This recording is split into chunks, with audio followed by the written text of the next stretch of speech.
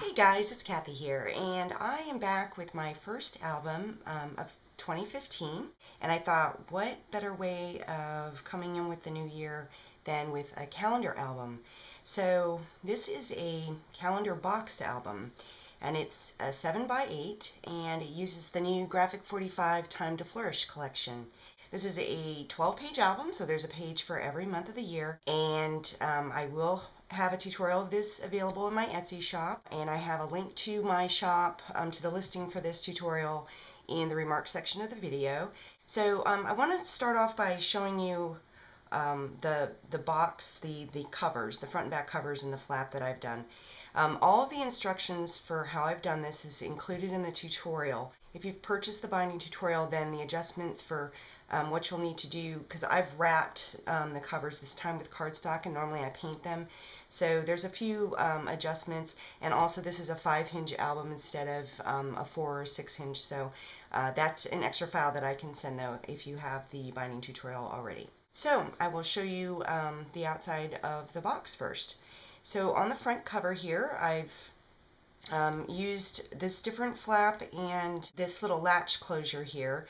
I purchased this from Hobby Lobby. There are a few online sources for it. I've seen some on Amazon, and they still do carry this at Hobby Lobby if you have access to that store. And let's see, I have a sticker here from the sticker sheet in the collection. Oh, let me back up. I've used 3 of the 8x8 paper pads in this collection.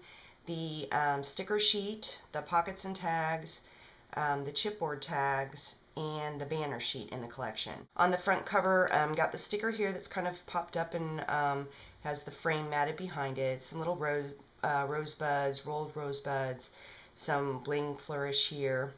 I used 2 of the chipboard tags, and they're attached on the top here. I'll show you. On the top, just some rosette trim and the Tim Holtz ring fastener here holding the tag on. And also something different. Now this album is sewn. Something different that I did this time is you'll notice I actually used the papers from the collection on the spines. Now I'll go ahead and show you the back.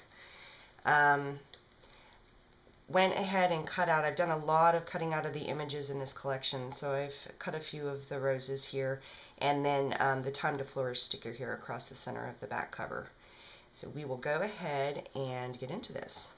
You can see I'm going to have to do it like this, the way the pages are in it, to show you on the video, but it does lay flat, and there's plenty of room in here for expansion for photos.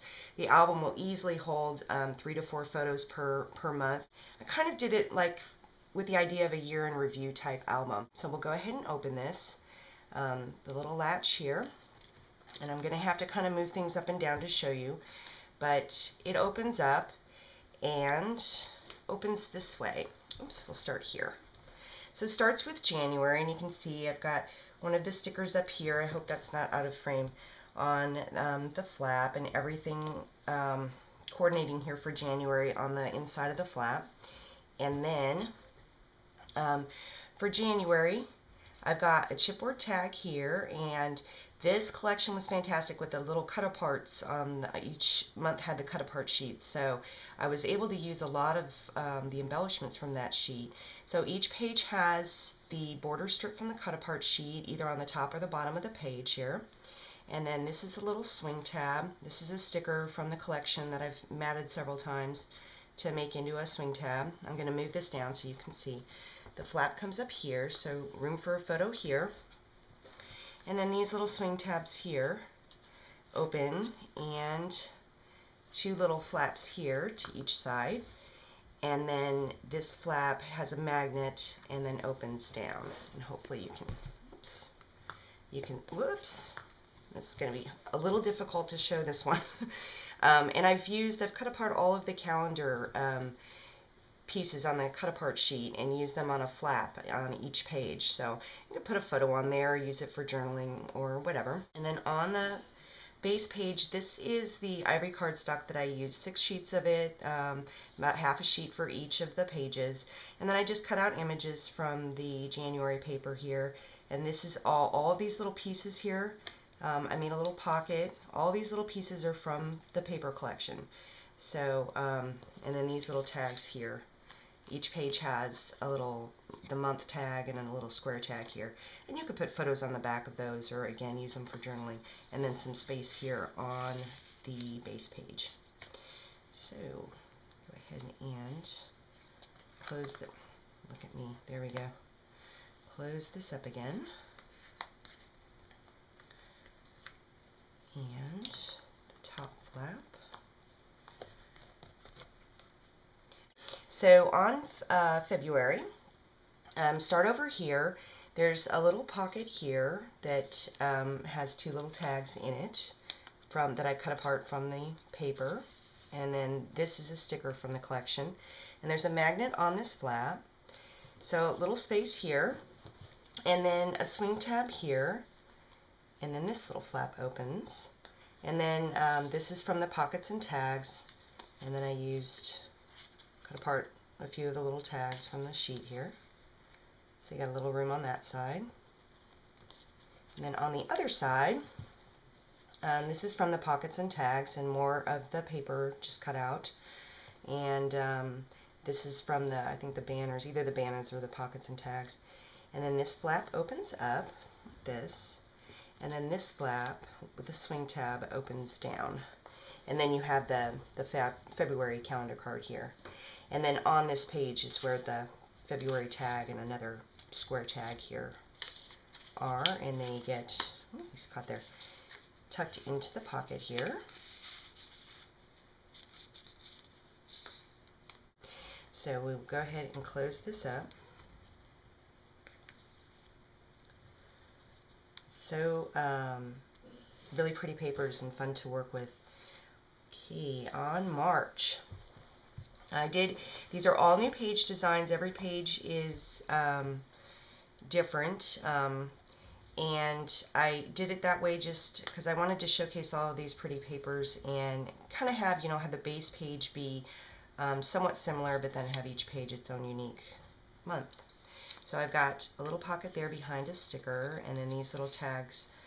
This is part of the pockets and tags with these two tags that slide in. And there's a magnet here on this flap. Sorry, I didn't show you that. Kind of a combination of the swing tab magnet.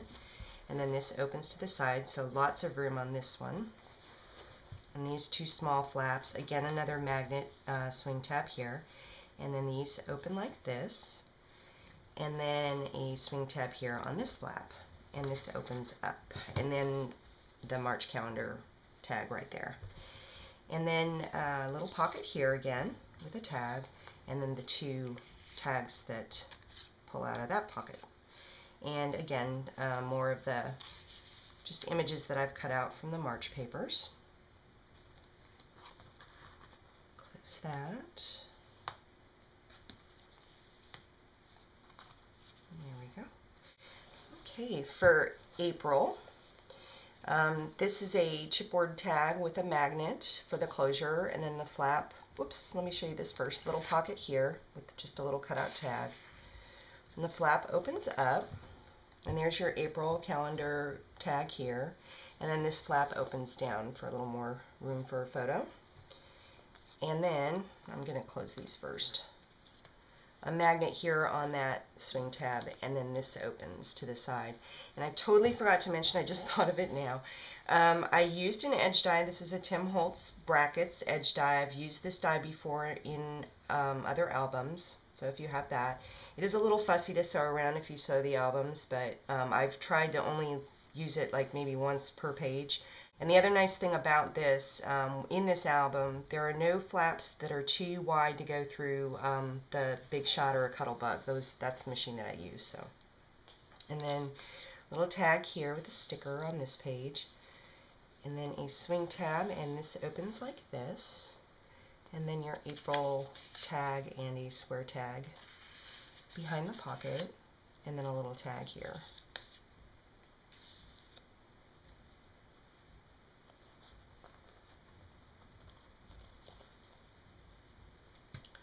So, that.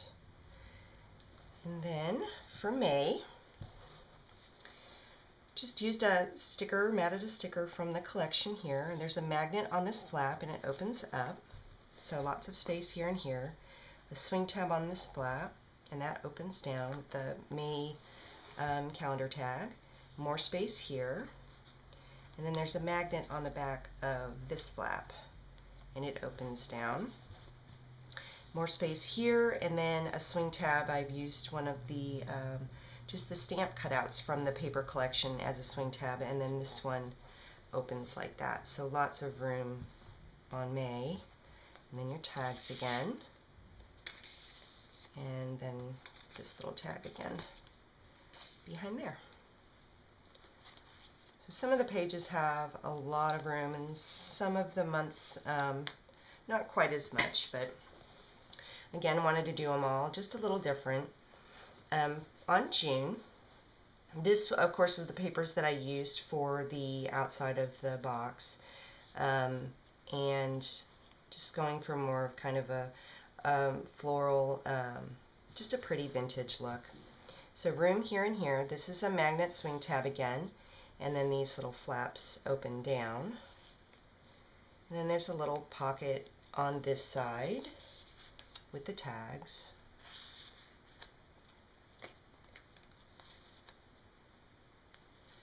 And then, need two hands there. On this side is a little swing tab here, and then this little flap holds this flap, opens like this, and then there's a magnet on this flap, and it opens. Then you have June calendar tag over here, and the June tags here in the pocket. Another little tag here. Oops, he's stuck. There we go.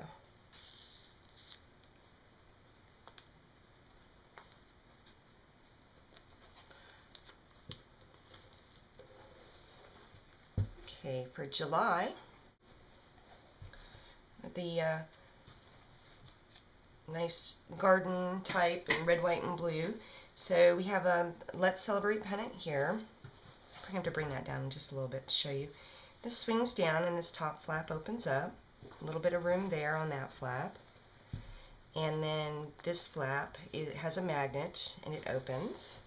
And then you have the July tag here and the two tags that pull out, and the little tag in this pocket. And then on the other side is a swing tab from one of the chipboard tags in the collection, and this flap opens this way, and then a magnet on this flap and it opens this way. And then just more images cut out from the papers, a couple little tags there.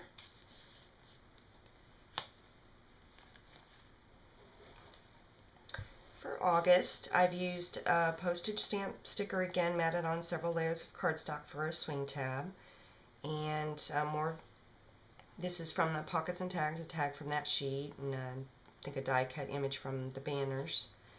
And this rotates and this flap opens down, and then there's a magnet on this flap and it opens up.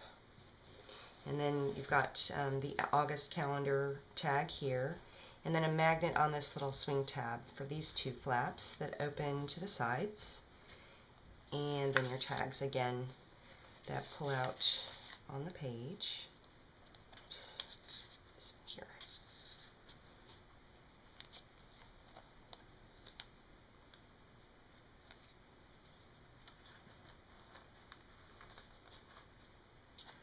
Okay, for September, I've used just a little bit of ribbon actually in this album, just on the covers and on this page. And this is the die cut buckle from the Pockets and Tag sheet, and another piece that I cut out from the papers. This is a sticker from the collection here.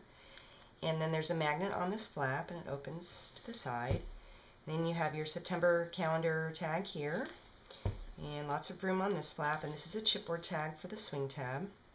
So let me close that back up first.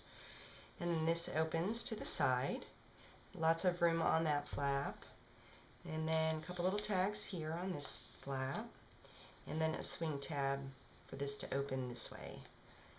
And then, of course, more of the cutout images and tags here in the pockets.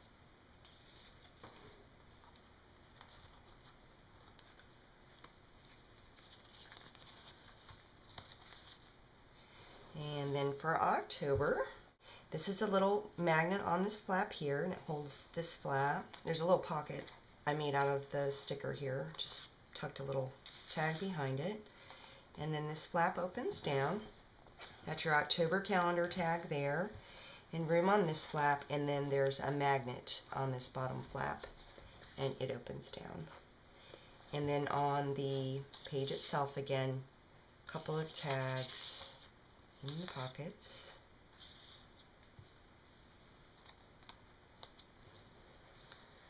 And then for November, I used a tag from the Pockets and Tags. I'm going to probably have to put this down a little lower. And another little pennant. There is a magnet. These are all attached, but there's a magnet on that one. And then these flap open to the side. And then there's a swing tab here for this flap to open up. And then a magnet on the smaller flap. Then the November calendar tag. And the two tags in the pocket, and the other little tag. There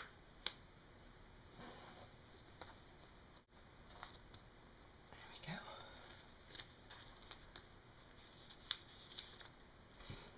And then December. I have a tag from the Pockets and Tags here. There's a magnet on the back of it holding this flap. It opens up. And then the December calendar tag, a little bit of room here, and then a swing tab here. That flap opens, and then another swing tab here, and the bottom flap opens down. And then your tags on the base page again. Those two and the little one. So there it is. You can see that there is still a good amount of room on each page for at least 3 or 4 photos, some even more than that. And it was just a lot of fun cutting out all of the images and things from the papers. And you don't you can substitute a lot of the cutout images from the papers instead of getting the pockets and tags and the banners and everything, if you want to go that route with it and save yourself a little bit on the supplies for this.